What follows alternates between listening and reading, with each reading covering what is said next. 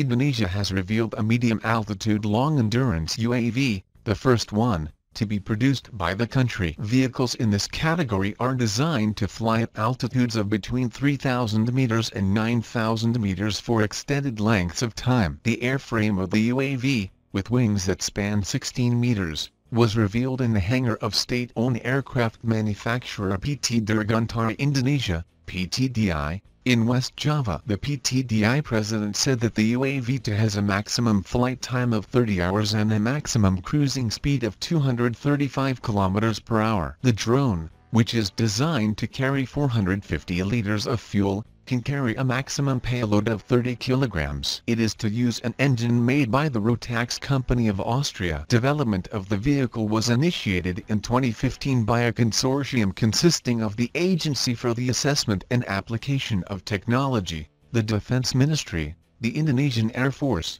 the Bandung Institute of Technology, PTDI and PT Len Industry. The consortium has also been supported by the National Institute of Aeronautics and Space, LAPAN, which was assigned to develop the vehicle mission control, which would include its flight control system, long-range communications and recording. The UAV project involves the development of a flight control system produced in Spain. The system is to be integrated into the vehicle by engineers from BPPT and PTDI. The UAV could be used not only in military combat missions, but also in aerial surveillance pertaining to illegal fishing and logging, border and outer island patrols, and to detect terrorism activities.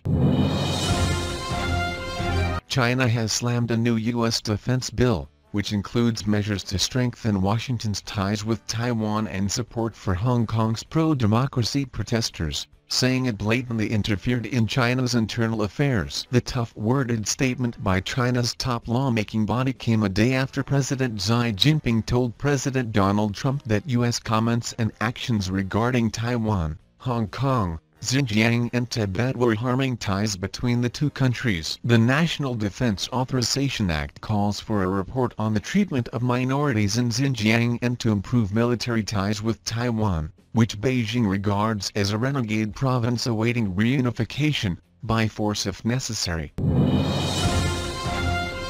Cambodia and Vietnam have signed the pact to continue defense cooperation over the next 5 years, including in ensuring security and safety in border areas. A Defense Ministry statement said Defense Minister General T Ban signed the pact with his Vietnamese counterpart General Ngo Xuan Lich during a visit to Vietnam. During his stay in Hanoi, General Ban attended a trilateral meeting between defense ministers of Cambodia, Vietnam and Laos, the 30th All-People Defense Festival and the 75th founding anniversary of the Vietnam People's Army. The statement noted that during their meeting, General Ban and General Ngo reviewed the results of the cooperation between the two defense ministries over the past 5 years and penned a roadmap for the future. It noted that the two armies have intensified their partnership in logistics, technology and defense industry, while the search and repatriation of the remains of Vietnamese volunteer soldiers and experts in Cambodia during the Civil War bore good results.